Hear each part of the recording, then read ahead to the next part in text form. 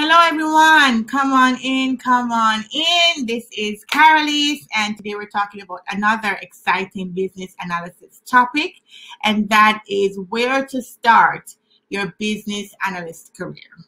This is a very common question for newbies or people who want to transition into the field, and today I'm going to answer that for you.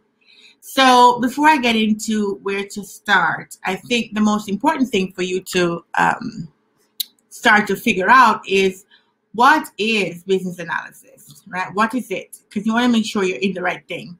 I know some of you may have seen the title, or you know that at your job they have this role, but until you're actually in it, you might not have a good understanding of what it is. But luckily for you, Karaleise, your business analyst coach, is here, and I've already done a few videos now on business analysis, what it is, what to expect. So go check out my channel, and if you haven't subscribed yet, please subscribe. Go check out my other videos, because I have videos explaining what it is exactly, so you can know before you invest your time and money and effort if this is something that will fit you, right? So you can know what it is. So figure that out first. And then you figure out, does it fit me? Would I be good at doing this? Am I, going to enjoy the tasks that are going to come with this career? And for that, I have another video called, Is the Business Analyst Role Right for You? And you can go there, and it's going to just talk about general things like innate behavior that you have that will be helpful when you become a business analyst. It doesn't have anything that's like knowledge based, like you have to know about the techniques. No, it's just, what are you doing right now? And what are the things that come naturally to you already? And that can help give you an indication of whether or not you're going to enjoy this field. And that video is available on my channel as well, so go check it out, okay? Once you figure out if you like it, once you figure out what it is, you probably want to understand a little bit more about the tasks that business analysts do every day. So I have another video, I have a lot of videos, as you can see. You can check out the video that talks about what does a business analyst do. And there I go through the tasks that you're expected to do and why, and so on. And we also have another video on why the business analyst job is important. And you can watch those, just get a very high level but good enough detailed understanding of what you're getting yourself into, right? To see if you really even want to start. And if you've done all that and you feel like, yes, it fits me, I want to do this, then what's the next step? Where do you start? And I would say, if you already have a job, you probably want to look into trying to transition, or you ask around in your department to see if there's any opening that you could help, not necessarily fit your role, but you could even just work on a project with someone and get some practical experience. But even if that's not possible right now, there's a few things that you can do. One, which is good, is that you're watching videos like mine. Watching videos like mine are going to help expose you more and more to the terms, to the world. Just having this kind of conversation would be great to just open up your brain a little bit as to what it is that is entailed in this job.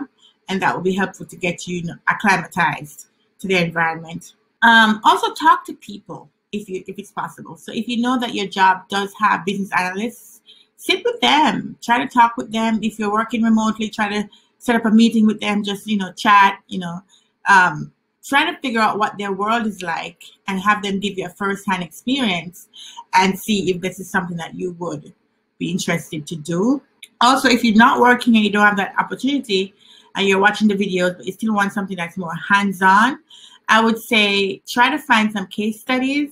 So I know the IIBA, I'm going to put the link to the IIBA below this video. The IIBA is the International Institute of Business Analysts, and it's our main authority body.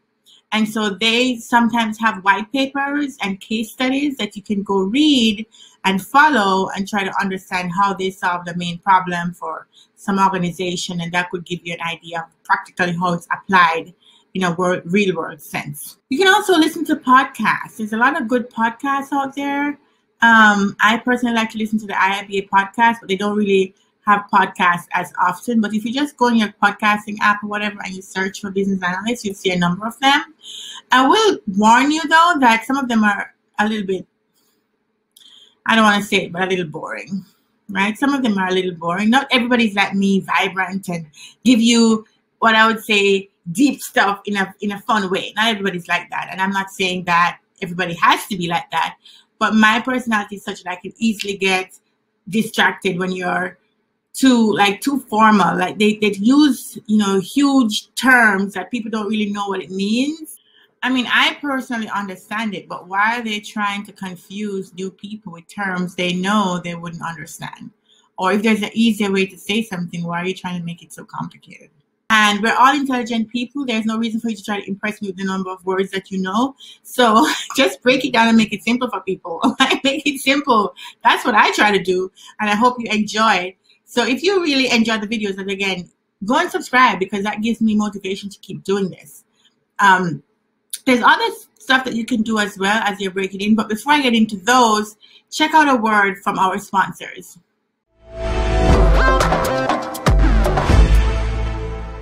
I wanted to share with you a tool I've been using that's really helped my productivity, and that is this thing right here called a cube timer. So a cube timer is actually this thing, and it just has all the numbers in each of the faces. And as you're working, you can just turn it on and flip it and flip it and flip it. And whatever number is on the face, that's the number that you start the counting for. And when that time is up, it'll alarm, so you know you need to stop what you're doing and move on to the next task. This has been immensely valuable for you timing yourself and making sure you get things done in a timely manner. And I'm going to leave the link to this in the description below. It's actually available on Amazon. I'll leave the link below, and if you click on that link and make this purchase, that will be supporting and helping what we're doing here on YouTube. So go check it out and get this wonderful little tool, y'all, to help you manage your time and be more productive. The other thing that you can do to start a business analyst career is just to familiarize yourself with the techniques. The techniques are very important, and you have to understand how to apply them and which one is most applicable in which situation. So I would encourage you to go get the BABOK and to read it, the Business Analyst Body of Knowledge, a guide to the Business Analyst Body of Knowledge, which is written by business analysts themselves. So get familiar with that book, understand the techniques that they talk about, and then you'll see how you can apply them. The book is not going to help you apply it right away, because I find the book to be very textbooky. And so even though you get the knowledge, now you need to know, okay, how do I use all this knowledge? Okay, yeah, I understood it in the book and I passed the exam, but now what do I do with it? Right? So don't worry, you're going to get there. But at first, just try to absorb the information that you're going to get from the BABOK. Once you do that, I think the next thing you can do to start your career in business analysis is to seek out training, right? So seek out online training courses that might be available. I personally have some free training courses on my website. So go to careeradvice.com, go to free courses, and you can get a number of courses, which is really the videos that I've done here on YouTube. And I've organized them in such a way that they make sense, and you can follow them one behind the other to actually get the full teaching. Whereas if you're on YouTube, you have to be jumping around, figuring which video to watch next. I cut that out for you. I put it all together. You just go to my website and watch it from there, and it will all come together better that way, right? So that's one way you can get some free courses. But there are some paid courses as well that would be very valuable to do. I mean, Udemy has a lot of courses. I mean, there's courses everywhere. So just go search and see which one you can find. I also have a list of recommended courses on my website that are done by other people. So you can, after the free course, you'll see some courses for the different levels, whether you're advanced or you're new or whatever. So you can go there and see my recommended list of courses, and you can take one of those just to get yourself in the world and have somebody talk to you and train you on how to do or to apply what you would have learned from the guide to the business analyst body of knowledge. Now, once you've done that, the next thing you need to do is practice. Now, I know you're going to tell me I don't have a job, I don't have a case study, I don't have a project. That's not good enough, okay? You need to find a way to practice what you have learned. You're going to do some stuff in the class, in the courses that you're going to do. They're going to do some exercises or whatever, and you're going to see some examples on the IIBA website or in the BABOK when you read it. But what I want you to do is to look for opportunities to practice outside of that. So, for example, you go to a business place and you find that the service is poor, and you find that people are waiting too long, and you find that it took too long to get whatever you wanted to get done. Well, that's an opportunity for you to apply your business analysis skills. You take on the idea of, okay, if I worked here and I had to revamp this process, how would I do that? And why would I make the changes that I want to make? And even though you're not able to like present this to somebody for approval, and even though it's all probably hypothetical. It's practice. It's practice, and you're going to do it with vigor. It's, okay, what would I use? How would I say this? What kind of documents would I produce? What are the artifacts I would look for? How would I, redo this process? How would I do the process flow? Like, you're going to go through as if somebody was paying you, okay? And you're going to revamp that process so that you can practice. Because the truth is, you're going to get all this knowledge in your head, and you're not going to know which one to pull out when. Because until you get a job that forces you to do that, it's very difficult for you to just come up with it by yourself, especially when you don't have someone to check it to make sure it's being done correctly. You just have to be more self-driven, right? And go out there and practice what it is that you learned from your courses or from the Bible or from watching my videos. Practice it. It's very important. Now, some people want to get the certification for business analysts to get started, and that's fine. You can get the certification. I personally am not like a big advocate of certification, only because employers are not really asking for it right now that much. So you can get it to feel satisfied in yourself that you know the techniques. But if it's not going to really give you like a big edge when you go to apply for a job, then I don't know if it's all that valuable, right? It's valuable for you to know. Knowledge is always valuable, but if the employers don't even recognize it, then it's just an extra thing. If you put on your resume that you have the CBAP, I'm sure it's going to look impressive, but does that mean that you're going to get the job over somebody who doesn't have it? I don't know. I have no statistics to say that that's true. I just know that most employers don't even know what the CBAP is, and they're not insisting that you have it to get a job, right? So that's where I come from, where that is concerned. But if it feels better, they provide a sense of community because you have a study group or you get support that way. If you want to do it that way, that's fine. Go right ahead. Now, to start your career, you definitely have to look for a job. Like, you can't start your career without a job, right? So once you've done all of this stuff, and you don't have to wait until you're finished. You don't have to wait until you do every single thing to start looking for a job. You can start looking for a job day one. And you look for a job, you apply.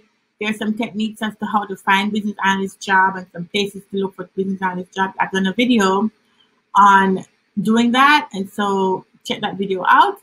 And so go out there, apply, revamp your resume, make sure your resume is relevant to business analysis. Apply and get out there and try to get employed. And I know it's frustrating. Let me just say, it's not like it's going to happen tomorrow. You're going to do the courses, you're going to learn the stuff, and then, oh, boom, a job jumps on your lap. It's not going to be that way, okay? You all know it's going to take a lot of time and work. And sometimes it takes you 6 months to get a new job. 6 months. So you send out 10 applications and you're like, I'm done. It's too hard. Perseverance and self-drive, okay? You have to keep at it. So that's how I think you can start your business analyst career. Let me know if this was useful to you.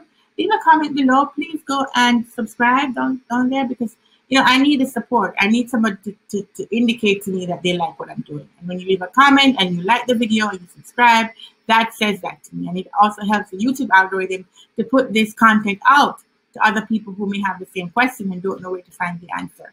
So thank you so much for watching. I appreciate you guys, and I will see y'all next time.